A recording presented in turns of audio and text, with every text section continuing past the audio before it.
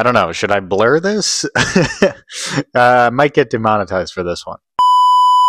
Today we're having a look at the Carnotaurus figure by Nonmu Studios. Let me preface this review by stating that I was, in fact, a dinosaur kid growing up. But I wasn't like one of those super knowledgeable dinosaur kids that knew the difference between all the different species and the different eras. I was more so big lizard good. And the Carnotaurus was a favorite of mine growing up because of the movie Dinosaur. So when I ordered this figure off of 5K Toys, I was super excited, and it definitely scratches that dinosaur itch. The articulation, the paintwork, and this sculpting are all things that I would have wanted in a Carnotaurus figure growing up. Can you imagine if we had these when we were 12? Even better, we got them when we're 40.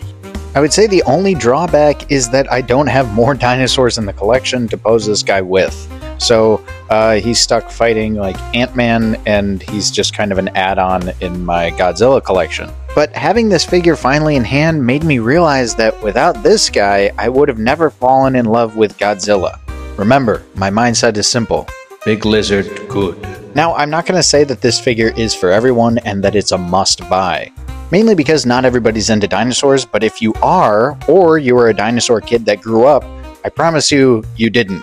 At least that part of you didn't, because as soon as you get this in hand, all those dino memories are going to come flooding back. And I think that's the main draw, at least for me, that it made me smile. The tiny arms brought me back to a simpler time where dinosaurs were cool and life was good.